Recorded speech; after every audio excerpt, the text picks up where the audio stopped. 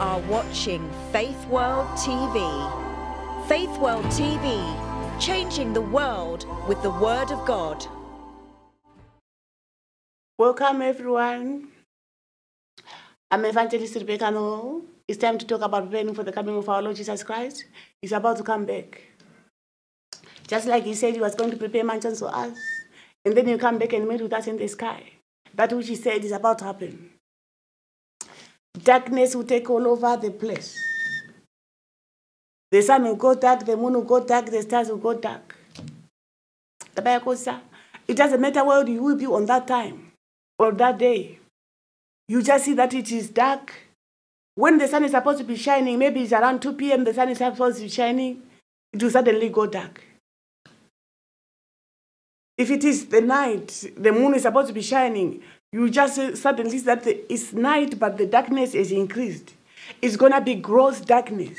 The darkness that is too much, that is heavy. Darkness that has never been like before. The darkness that we have never seen. We have seen nights, but this one will be different. Why? Because the Lord will be about to appear. So this darkness will appear first, and then the Lord will appear in the sky with the saints that he's going to come back with. And then you go, the Christians that died, that are resting in the Lord, they'll be lifted from their graves, and they'll go and meet with him in the sky. This is exactly the same thing that happened on the day he was crucified. The Christians that were resting in the Lord, they were lifted. The graves opened. They went out, and they went with him to heaven. It's about to happen. It will happen again. The graves will open. The Christians that died, that are resting in the Lord, they'll be lifted, and they'll go with him on that day. And then the Christians that are living, those that prepare themselves, they'll put on an immortal body.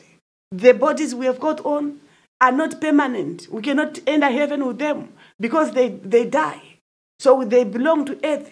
We cannot take them with us. So the bodies that we have got on, they will be translated and become a different body. But all this will happen during the time of darkness. The clothes that we'll be wearing, they'll fall to the ground. The shoes and everything will fall to the ground. And then the body is lifted, translated, and then the body will go up and meet with the Lord in the sky, and then we'll go to heaven and be partakers of the marriage feast. Before we get to heaven, everyone has got a gown that is prepared for them already. Those that die now, when they enter heaven, they'll be given a white garment. Those that will go on that day, they'll be given a white garment. As the clothes that they are wearing fall off, they put on a white garment. And then they go to heaven with the Lord. That your white garment is the garment that you put on forever in heaven for eternity. But heaven has prepared it already. It is there waiting for you. All you need to do is prepare yourself for that day. Then when they go and they put on their white garments, they'll go to heaven, they'll enter heaven. There's a marriage feast that is prepared for us in heaven. It's not a marriage supper because supper is taken at night in the evening. There's no night in heaven. There's no evening in heaven. Night and evening and darkness is in hell. In heaven is always day. So it's not a marriage supper. It's a marriage feast that they're prepared for in heaven. Those that are already there and those that will go on that day, they already know who will go on that day. And those that have qualified to go on that day, their names are already written in the book. And the tables have been set for those in heaven already. And for those that will go on that day, tables have been set. Their places, their cutlery, everything is on the tables. And their names, the moment you walk in, you lift up the plate and you check under the plate, you see your name. And that place will be your permanent place where you go and sit in heaven when it's time for you to go to the dining hall. That will be your permanent place. Even the white gown that you get on that day, the white garment will be your permanent garment for all your life in eternity. That will be your place for sitting. Just like your mansion will be your mansion forever. You will not change it, you will not move it, you will not sell it. It will be for yours forever. So when they enter heaven now, they go to the hall and they'll have a marriage feast, and the Lord will be there, the Father will be there, and then the Lord will present everyone to the Father. Those in heaven and those that you take with him on that day, the ones that he died for, he will present them to the Father. So we've got to prepare ourselves, knowing that there is an event, it's a one-off event. Rita, that has been prepared for us in heaven, that we've got to go and be partakers of. But for us to be able to go and be partakers of, we've got to prepare ourselves and do what is right before the Lord. Take off what is not of God that has been on you, whether it is makeup, trousers, fake hair, jewelry, fake nails, anything fake.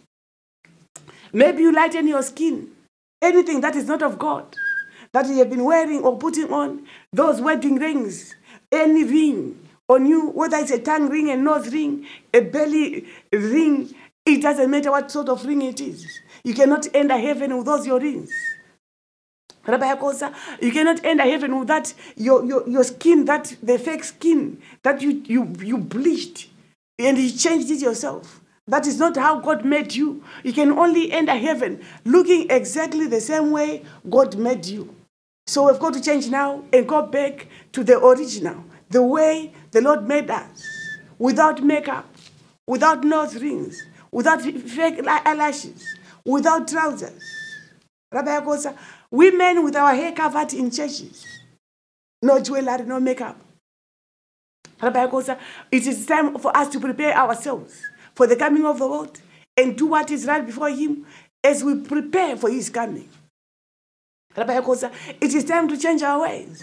Where we're lying, it's time to stop lying and repent and ask Him to forgive us. Where we're backbiting, we're stealing, we're doing what is not of God, we're fighting, we're causing the fight, we're coveting, we're taking what does not belong to us. It is time to change our ways as we prepare for the coming of the Lord, because He's about to appear. Rabbi Yakosa, so let us change our ways. I don't know.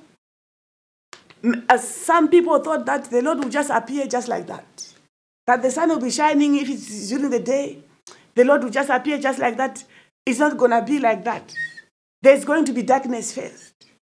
I don't know why, but it's the doing of the Lord. That at times when He wants to appear, before He appears, or at times when He wants to do something, before He does that something, there is going to be darkness. Darkness appears first, and then after the darkness, then the Lord will appear. It is exactly the same thing that will happen now. Before the Lord can appear in the sky, darkness will take place all over. Darkness will be everywhere. But it's not the first time that it has happened. It happened before. There was darkness everywhere before, and then the Lord appeared. We find this in Genesis 15:17. It says, it came about when the sun had set, that it was very dark, and behold, there appeared a smoking oven and a flaming torch which passed between these pieces. This was Abraham when the Lord had asked him to sacrifice, to make a sacrifice. And Abraham took the cow and everything that the Lord had asked him to prepare for sacrifice. And Abraham prepared for the sacrifice and waited for the Lord to appear. But the Lord did not appear when it was during the day. The Lord appeared when there was darkness. When there was darkness all over, that was when the Lord appeared. Abraham waited and waited and waited and waited and waited. But the Lord did not appear. Before the Lord appeared, there was darkness. It's the same thing. We have been waiting. We are waiting. But before the Lord appears, He will appear. Before He appears, there's going to be darkness all over. The darkness will take all over the earth. This one appeared where it was just Abraham. When the Lord appeared to Abraham, but the Lord did not appear to him until there was darkness all over. And in the same way, the Lord will appear this time. But before He appears, there will be darkness all over. And the Lord will be seen all over. The whole world will see Him. And the darkness will be seen all over. The whole world will experience darkness. At the same time, gross darkness, too thick darkness. Then He will appear. I don't know why, but it is the doing of the Lord. He chooses how He wants to do it, or how He will do it. And in this case, He has chosen that there will be darkness all over before He appears. Just like there was darkness before He appeared to Abraham. So it's going to happen again, but it happened before, during the time of Abraham. So don't be wondering why is it that they say there's going to be darkness all over. I think there's going to be darkness all over so that when people are translated, you don't see how the translation process takes place. Suddenly you just see that your skin has changed. But how it's changed, you won't be able to see it. But if it is during the day and you're looking at your skin, you might see the process. I really don't know why, but all I know is there's going to be darkness all over. Gross darkness. Then the Lord will appear. Without that darkness, he will not appear. And we will only be able to know that the others have gone after the darkness is gone. Before the darkness is gone, you can't tell. You won't know who is gone and who is not. The Bible tells us as well in Matthew 24:29. The Bible says, Matthew 24:29. It says, but immediately after the tribulation of those days, the sun will be darkened, and the moon will not give its light, and the stars will fall from the sky, and the powers of the heavens will be shaken. So the Bible is telling us that there will be darkness all over. The sun will go dark, the moon will go dark, the stars will go dark, the heavens will be shaken. Darkness will be all over the whole world. It doesn't matter where you will be, whether you be on the desert, in the sea, on mountaintop, in the valley, in a flat, in a mansion. It doesn't matter where you will be. In the aeroplane, flying, on a ship, it doesn't matter where you be. In a car, driving, it doesn't matter where you be. You will see that there's darkness that is different, that you have never seen before. This darkness will take all over the earth, and then the Lord will appear. But I just want us to understand why we talk about the darkness that will happen first. Because some people don't understand, do not realize that there's going to be darkness first, and that the process of changing the body, the translation, will take place when there's darkness all everywhere. And those that will be lifted, they'll be lifted when there's darkness everywhere. But the Lord will be the light. He will be providing the light in heaven. Where you'll be lifted, he will light up everywhere with the light that is on him. But on earth, at the bottom, on earth, there will be darkness everywhere. And then those that will be lifted, they'll be lifted, and they'll go and meet with him in the sky, and they will drop their clothes, their shoes, everything that they were wearing will fall to the ground, but it will be dark all over. When they are gone, you only see the clothes. This is why you left no graves for people that will go with the Lord on that day, because their bodies, you left nothing to bury. Unless if you take the clothes that they were wearing and go and bury, they will be gone, there will be nothing to bury. Because it is the way the Lord has chosen to do it. That there will be darkness first, after darkness, light. The darkness will take all over the earth, and then he will appear the light, and light up everywhere. So we've got to understand and know that this what the Bible is saying is about to happen. The Bible tells us as well in Matthew 25:6. It says, but at midnight there was a shout. Behold, the bridegroom came out to meet him. This was a parable that the Lord told people about a wedding feast that the 10 virgins prepared for. But at night, it was at night when the wedding procession appeared. They did not appear during the day. They waited for darkness, midnight. That was when they appeared. So the Lord, when he was here on earth, he told this parable because he knew what was going to happen. He knew that when he was going to come back, there would be darkness everywhere. Then he would appear. But we did not know. He knew already. But it is now about to happen. That darkness that he was talking about, the midnight that he was talking about, is about to take place all over. It will appear all over. And then the saints will be translated. They'll go and meet with him in the sky. So we've got to prepare ourselves and live knowing that the Lord is coming back anytime soon. Any day, any moment, any time, the Lord is coming. So we've got to prepare ourselves. That darkness that he was talking about is about to appear. It's about to happen. The movie that those that are not Christians will look at and say, this is what the Christians were talking about. Look what is happening now. But it will be too late for them. They will not be able to repent at that time. They'll not be able to change at that time. And some Christians will look at it and start crying because at the moment, when they hear that it's time to prepare, the Lord is coming, they are saying, I'll change. Maybe next week, I'll change. I'll repent. Maybe they lie and they hear the message that the Lord is coming back. Then they'll say, okay, next week I'll no longer lie. I'll give my life afresh to Jesus. I'll not lie. I'll not backbite. I'll not steal. I'll change. Maybe they say, I'm only working this job for now. Maybe it's a salon. But you know that operating a salon will cause you to be unable to go with the Lord. Maybe it's a barber shop.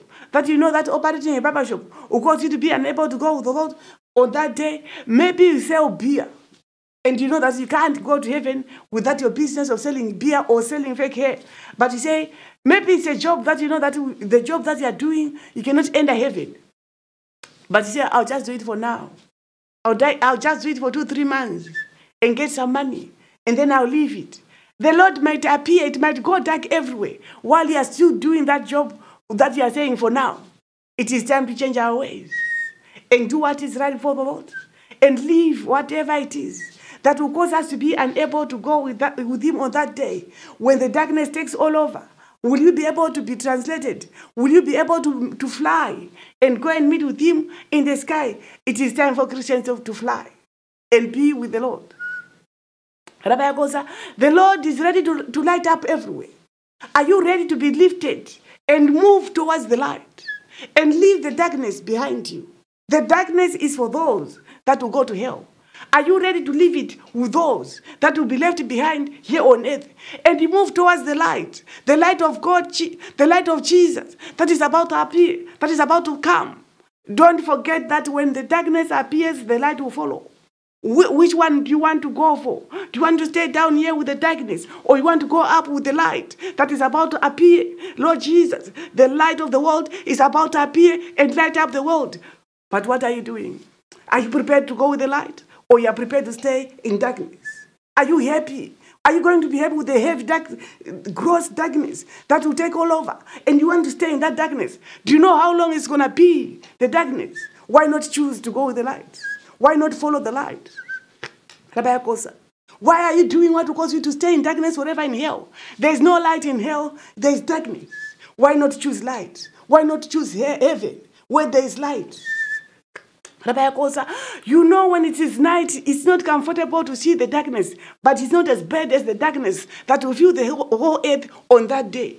But you are doing what will cause you to stay in that darkness. Why not choose light? Why not do what will cause you to go with the light? The light of the world, Jesus Christ is about to appear, is about to light up the world. But are you ready to go with Him? Have you done what will cause you to go with Him on that day? Have you done what will cause you to be lifted on that day and fly? Christians are ready to fly. But are you one of them that will fly on that day? Change your ways. Go back to the Lord. Repent. In any way you had gone astray, it is time to change. But unfortunately, time is running out. There's no time. The Lord is coming sooner than expected. Let us change our ways, Rabbi Akosa, and do what is right for the Lord before He appears, before the darkness falls, so that by the time the darkness falls, we'll be lifted and leave darkness down and go up where the light is. We are not of darkness, we are of light. But what are we doing? Why are we doing things that are of darkness? Things that will keep us in the dark. Things that will cause us to be left behind. When He goes, then you'll be left behind and you face tribulation and face the suffering that will take over the whole earth simply because you chose to do things that are of darkness. Whether it is malice, jealous, backbiting, whether it is trousers that you put on, fake hair, makeup, jewelry. Rabbi Akosa, maybe you're a football fan, you cannot enter heaven as long as you're a football fan. Why? Because football is played in the spirit by the demons using a skull of a human being. Therefore, anyone that plays football or you're a football fan, you join the club, you pay, you contribute, you go and watch, you watch only in your house, you cannot enter heaven. Rabbi Akosa, whether you like it or not, it's the truth. You can watch it or you don't like me, but don't like me knowing that you cannot enter heaven. And on the day they will tell you to go to hell because of that you're watching football or your wedding ring or not being able to pay dowry. Then you remember that I told you one day. Rabbi Akosa, or operating a salon or a barber shop or selling fake hair or putting fake care on people or having it yourself, the day you go to hell because of that, you remember me that I told you. You cannot enter heaven. You cannot do such things and enter heaven. You cannot do such things and move towards the light that is about to light the whole earth. But you stay down where the darkness is, gross darkness. Let us change our ways. Rabbi Kosa, the Lord is coming back. Also sooner than expected. It is time to change our ways so that we run away from the darkness and leave the darkness behind here on earth as we are lifted and fly towards heaven, towards the light. Say no to darkness and say yes to light. The light of God. Rabbi Kosa is about to shine in the skies. But if we done what is right before the Lord, for us to be able to go with him on that day and be partakers of the marriage feast that has been prepared for us in heaven and run away from the darkness towards the light. Rabbi Kosa, the Bible tells us in Matthew 27:45, it says, now from the 6th hour, darkness fell upon all the land until the 9th hour. This was the time when they crucified Jesus on the cross. When he was on the cross, there was darkness all over. Remember darkness when God asked Abraham to sacrifice. Abraham sacrificed, but God only appeared when there was darkness. And now, when they crucified Jesus on the cross, there was darkness all over. So darkness took place first, before Jesus could rise up, before the Christians that were dead could be lifted, before graves could open up, there was darkness first. The Bible is telling us that from I'll read it again. Now from the 6th hour, darkness fell upon all the land until the 9th hour. Some version says from midday to about 3, there was darkness all over. That darkness that was in Israel. First time it was just Abraham. But second time it was in Israel. When Jesus was crucified, there was darkness everywhere in Israel. This time there's going to be darkness the whole earth everywhere. Gross darkness is going to cover the earth. Then, just like during the time of Jesus, after the darkness, then that was when Jesus rose up. That was when the Christians that were dead were lifted. That was when the graves opened. In the same way, there's going to be darkness all over again. After the darkness all over, Jesus will appear in the sky. People that are dead will be lifted. People that are living will be translated. But there's going to be darkness everywhere. We have got an option to run away from the darkness. That is going to be everywhere. We have got to do what is right, so that when the darkness appears, we'll be able to move towards the light. We'll be lifted and go towards the light. But only those that do what is right for the Lord will be able to go towards the light. If you are doing what is not right for the Lord, you cannot go towards the light. The light will push you away from it. But if you are doing what is right before the Lord, the light will attract you. It will pull you. Why? Because you have been doing what is right before the Lord. It is time to change our ways and do what will cause us to be attracted by the light and go with the light and run away from the darkness that will be on earth. So we can go with the Lord on that day. It's time for us to say no to darkness and say yes to light, because the light of the Lord is about to shine up. It's about to light up the whole world. But only those that prepare themselves will be able to go with him on that day. They'll be able to go and join the light and then go to heaven and be partakers of the marriage feast. But if we done what is right for us to be able to go with him on that day, it is time to change our ways and do what is right for the Lord. So many things that we are doing. There are those things that people see, like fake hair, makeup, trousers. And then there are those things that people don't see. In your heart, jealous, malice, manipulation, covetousness. There are other things that people see as well, like adultery. You fornicate. You drink alcohol. But you expect to go with the Lord on that day, or to go to heaven when you die. You smoke cigarettes. You are a married man, you are a married woman, you have got 100 girlfriends and 20 boyfriends. And you expect to go with the Lord on that day. You see this woman, you go and sleep with her. You see that one, you go and sleep with her. You don't marry, you don't pay dowry. And you expect to go with the Lord on that day. You have been living together with the children. No dowry was paid. You expect to go with the Lord on that day. It's not possible. You go to church, you don't cover your hair, you wear trousers, and you expect to go with the Lord on that day. It's not possible. You will stay down with the darkness. You cannot go up where the light is. Why? Because of the things that you are doing now. You refuse to repent. You go to church without a Bible, you don't read the Bible. You don't even have a Bible, but you say you're a Christian. Every Sunday you're in church, but if you ask you one verse in Bible, you don't know. If you ask your children one verse in Bible, they don't know. But they know all the games. You buy your children all the games, but you don't buy them a Bible, just one Bible. You don't read them with the Bible, just one verse a day. But you expect to go with the Lord on that day. And I'm sorry to say it's not for you. You will stay down with darkness. But those that do what is right for the Lord, they'll go up to the light, where the light is. Because of what they do now, they'll be attractive to the light. The light will attract them. The light will pull them up. Why? Because of what they do. They are preparing themselves. They are teaching their children. You cannot be leaving your children. You don't teach your children. You don't train your children. And you expect to go to heaven when you die. You go to hell. Why? Because you did not teach your children the ways of the Lord. Thank you so much for watching. May the Lord bless you richly. May He do what only He can do in your lives. May He open doors in your lives that no man can shut. Makinderosa, I speak to every mountain that you have been facing in your life right now. I command all those mountains to be leveled. In the name of Jesus, I speak to every valley that you have been coming across and command every valley to be filled. May you be blessed more than you expected. May you be lifted more than you expected. May the love of God flow towards you in Jesus' name. Hallelujah.